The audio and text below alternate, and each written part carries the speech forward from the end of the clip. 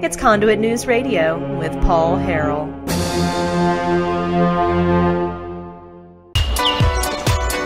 All right, ladies and gentlemen, welcome back to the program. We got a great hour for you. Coming up at 7:33, we're going to be talking with Congressman Rick Crawford. Will be on the line, so always great to have him on. But before we get to that, Mike Masterson, in his Northwest Arkansas Democrat Gazette column, recently had a piece entitled "Insight from Turmoil," and in his column, he talks about the story of Ed Monk and the story of Senator Stephanie Flowers. Now, you'll remember Senator Stephanie Flowers because, she was made national headlines on leftist websites for standing up for a Stand Your Ground bill, but she actually threatened State Representative Bob Ballinger and told Senator Alan Clark to, quote, go to hell. All of this is on video. If you haven't seen the video, it's an online sensation. You should go check it out. Ed Monk joins us on the phone. Ed, how are you this morning? Fine, Paul. Thanks for having me on. Yes, sir. I really appreciate it. Now, I just want you to tell the people your story as if, they have no idea what this story is about. If you'll just start from the beginning. Yeah, well, I moved back here to Arkansas, where I grew up, in 2010 after retiring from the military. And then in 2013, I requested to meet with my state senator, Stephanie Flowers, and she granted it, invited me up. I met her in the Capitol, about a 15-minute, very cordial, disagreeing, but cordial meeting.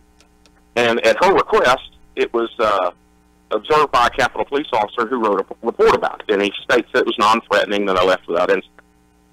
So, cordial meeting in 2013, I had absolutely no contact with her for 4 years. 4 years later, February 2017, I write her a very polite email because the legislature is again in session, and I say, at your convenience, as your constituent, I would like to meet with you again. Well, she never answers that, but she prints it out and she handwrites on it, this makes me, this is intimidating and harassing, that very polite email. And she gives it to a sergeant of arms. Now, the sergeant of arms and the senator are not law enforcement. They're basically ushers and errand runners. They're not cops. And she hands it to a sergeant of arms to take this to Capitol Police, get me a photo of this Ed Monk. And I don't want him contacting me in any way at the Capitol.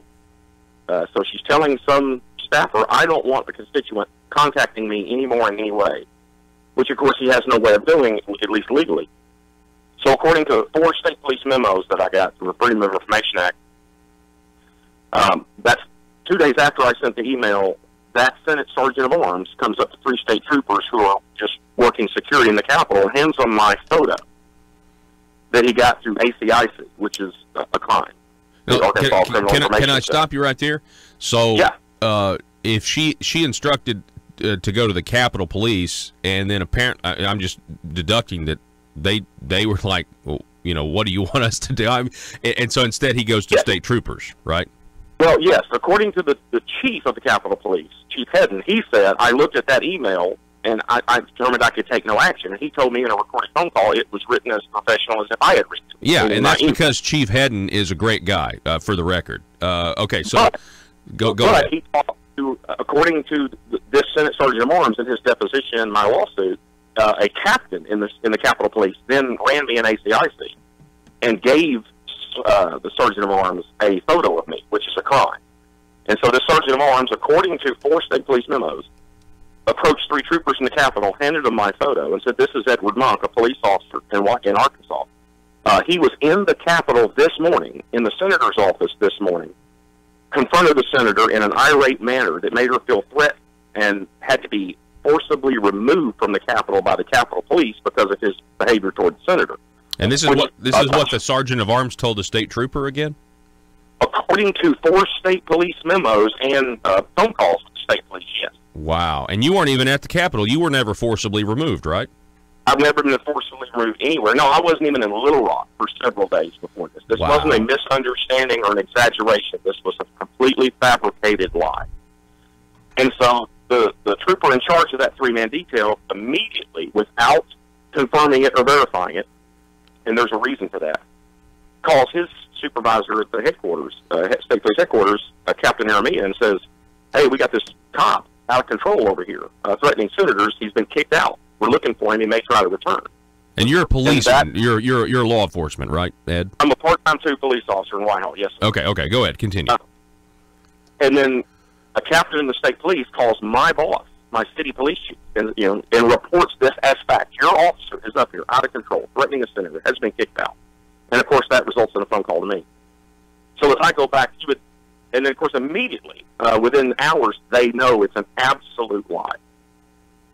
But they don't call my boss immediately and tell him, we screwed up, it's an absolute lie. And when I start calling up through the state police, running the rabbit back down the hole, finding out where did you get this lie you reported to my boss, they won't cooperate. And it took me a very long time to understand why. They were obviously used for political purposes to try to intimidate a constituent. Why they wouldn't cooperate until I found out that the sergeant of arms, who they say did it, they say, but now they won't publicly admit, is a retired state trooper. That's when the dots connected, and I understood why they were circling the wagons and conspiring. I had a 40-minute office meeting with the deputy director of the state police about this, and it ended with him, promising me and assuring me he would dig into this. The state police would find out why it happened, who initiated it, and he would get back with me. And he's never contacted me after that meeting. And I have a letter from the state police director, Colonel Bill Bryant. It says, when I asked him to help me find out who gave his troopers this false report, because they wouldn't officially tell me, he said, well, my troopers in the Capitol, they did not know. They have no way of knowing because they do not know the personnel of the Sergeant of Arms staff over there. Well, now, that's clearly a false statement because in his deposition, this Sergeant of Arms, Al Vernon Rogers, who's a retired state trooper, said under oath in his deposition he knows all 3 of those troopers by sight and name, and he was the drill instructor for 2 of those troopers in State Police Troop School. Plus, I have a recorded phone call with one of those 3 troopers where he names Al Vernon Rogers as the person who gave him the false allegations about me in the Capitol, and I have a memo by a captain in the state police where he says that corporal told him that Sergeant of Arms was involved. We're talking with Ed Monk, and you can obviously understand why I wanted to have him on the program, folks, because this is an injustice. This is really wild that this would happen to a private citizen by our own government. So, Ed, do we actually know? It sounds to me like whoever made up the story that you were at the Capitol when you were not, that you were irate when you were not, that you were forcibly removed when you were not, that probably came from one person, and now everyone's circling the wagons. Do we actually know who it was that decided to fabricate this story? Not yet. We don't have proof because we've only deposed one person in the lawsuit that I filed. And that one person, Al Vernon Rogers, the defendant, the Sergeant of Arms, who the state trooper told me gave him the false information. He claims absolutely no knowledge of it at all. Not only that he didn't say it, he wasn't around it. He says, I never ever heard anybody say you were there that day, that you got kicked out, that you were already. I've never heard that. But in a recorded phone call, the trooper says that Al Vernon Rogers gave him the information, and he also told that to a captain who typed a memo about it. So he's denying it, but we're hoping to get other deposits. We're hoping to depose those 3 troopers, among other things, because no one's ever gotten the 3 troopers together and told me what they said. And then that's just it. That's when I couldn't understand why the state police, after giving this horribly, defaming, slanderous, damaging report to my boss, was giving no effort to try to tell me who gave them the lie, and in fact were resisting by lying. Interesting. So, and then I had a meeting with Ann Cornwell, the director of the Senate, and gave her these memos. This isn't me alleging this. Here are state police memos describing how they were given this false report. And she said she would look into it. And then she had a meeting with Al Vernon Rogers, and she only had one Sergeant of Arms in the meeting, and it was Al Vernon Rogers, the defendant. And Corporal Lewis, the trooper, one of the 3 troopers who received the false information from Rogers and passed it up the chain, the captain that he called at the headquarters, and Captain Bryce of the Capitol Police, who Rogers said gave him my photo. She had a meeting with all those first-hand people who were there that knew firsthand what happened. And when I talked to her on May 4th after this meeting, she said they did not come up with who made the false allegation, but she sent me a letter that said all protocol was followed and there was no intent to give any false information. Gosh. All protocol was followed, is what the letter said. So you say the sergeant of arms also was a state trooper at one point?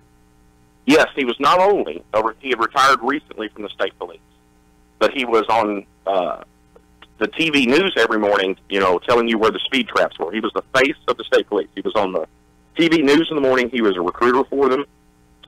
He was a drill instructor for them, and a few years before he retired, according to what he said in the deposition, one of his duties was to be over in the Capitol during the legislative sessions providing security. Exactly what those 3 troopers were doing over there. Okay. So he knew the system, he knew the troopers, he knew the Capitol Police, which is probably why he thought he could get away with it, and it's probably why when the on-duty trooper heard it from this retired, trusted, known trooper, he didn't double-check it. He didn't verify it. This is a trusted fellow retired trooper. He's not going to lie to him and give him something totally fabricated. So it got reported right up the chain.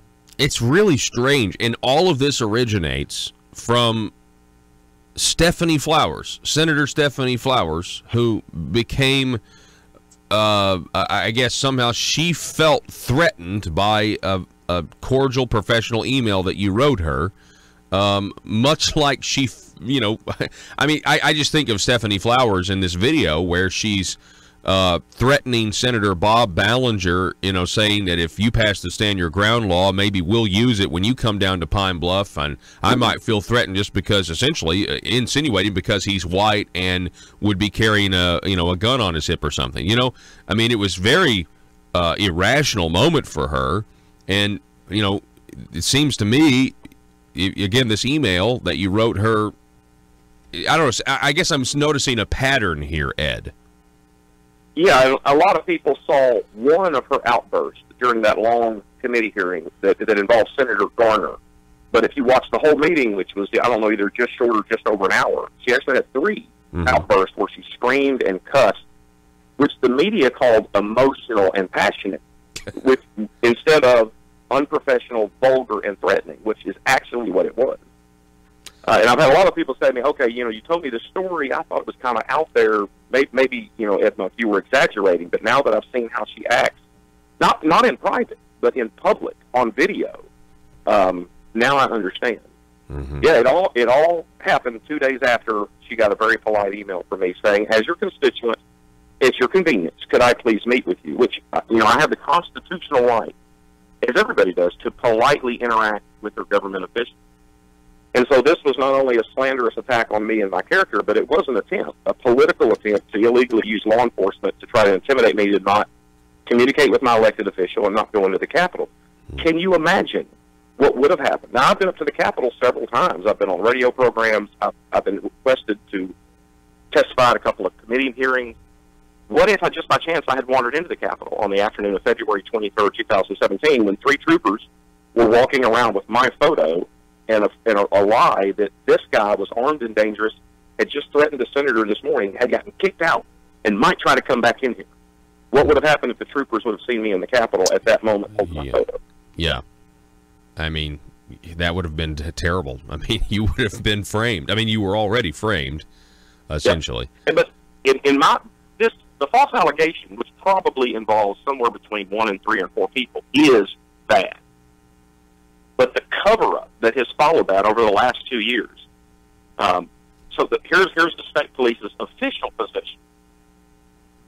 3 trained state troopers in the Capitol got approached by a sergeant of arms. Now, there's 10 Senate sergeant of arms that were gold coats and name tags. And all of their photos are up on the wall with their names on, right there by the Senate. So 3 troopers got approached by a Senate sergeant of arms who gave them this false report, which they reported this, so they know this happened. And now they're saying, you know, these troopers just can't come up with who did it. Even though there's only 10, they wear gold coats, they wear name tags, and their photos are up. And even though I've got a recorded phone call where one of those 3 troopers tells me who did it, and I've got a state police memo by a captain who says that corporal told him who did it. But if you ask them right now, of course, they probably wouldn't answer you, but they would say, as the director of the state police, Colonel Bill Bryant, wrote me in a letter, we have no way of knowing because my troopers do not know anybody over there in the Senate Sergeant of Arms staff, even though we know that's absolutely false.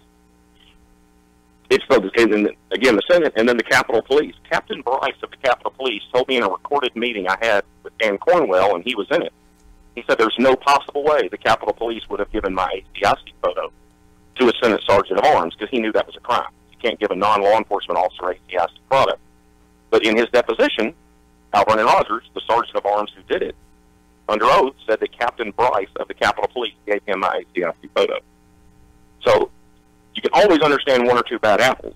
But instead of, okay, this happened, as the state police say it did, the false allegations, identify who did it and deal with them. The state police is lying to me, the Capitol Police is lying to me, and the Senate staff is lying. Everybody's lying to try to cover up and protect the state employee who did something extremely unethical and probably criminal. Well, so okay, so what happens now? You say you're in the middle of a lawsuit. What's the end game for you? You know, people, what do you want out of this? What are you trying to get out of this? And what I tell them is, it shouldn't matter what I want. If I'd have died the day after the false allegation, it shouldn't matter what I want. What everybody wants, should want, is who's in government and out of government. Everybody should want, when this happens, something this unethical, actions by a state employee in his office, in his position, while on duty, does something this unethical, everybody ought to want to identify that person, anybody involved in doing the unethical act, and get rid of them and deal with them. Yeah. That's what should happen, whether I want it or not. Right. Even if I said, forget it, everybody's, no, we don't want these type of unethical people. And now, 2 years later, with everybody lying about it, everybody who's lied about it. I'm not saying they can't get into heaven. I'm not saying that they're horrible people. I'm just saying they can't be in government. You can't have people who will outright lie and outright use law enforcement for political purposes illegally. You can't keep them in government. Huh. I can't argue with that. I can't argue with that at all, Ed. And I think, man, I'm so sorry that this has happened to you. This is terrible. You know, absolutely terrible. Well, it's been over, and every time it gets worse. Every time I find out new information. Well, so we deposed. We've done one deposition of the defendant, the Sergeant of Arms. Well, they also deposed me. He's being represented by the Attorney General's office. He has an attorney from the State Attorney General's office because he was a state employee when he did this. So in their deposition of me, they're showing me emails that I sent to Stephanie Flowers back in 2013 to ask for the meeting that we did have, the polite meeting that we did have. And this attorney representing the defendant handed me printed copies of these emails that I also have. In these printed copies, they have changed the times on them to Greenwich Mean Time instead of local, 6 hours ahead. So it looks like I'm emailing her at 1 in the morning, 2 in the morning. It's, suggesting, well, weren't you harassing the senator by emailing her in the middle of the night? Because they changed the time to Greenwich Mean Time. And so instead of 7 p.m., it says, 1 or 2 p.m. or 1 or 2 a.m. This is the Attorney General's office of the state of Arkansas is doing. So every time something happens, more state employees act unethically. And I'm continually surprised about it. I shouldn't be. I'm continually surprised. Yeah. That last point, that is outrageous.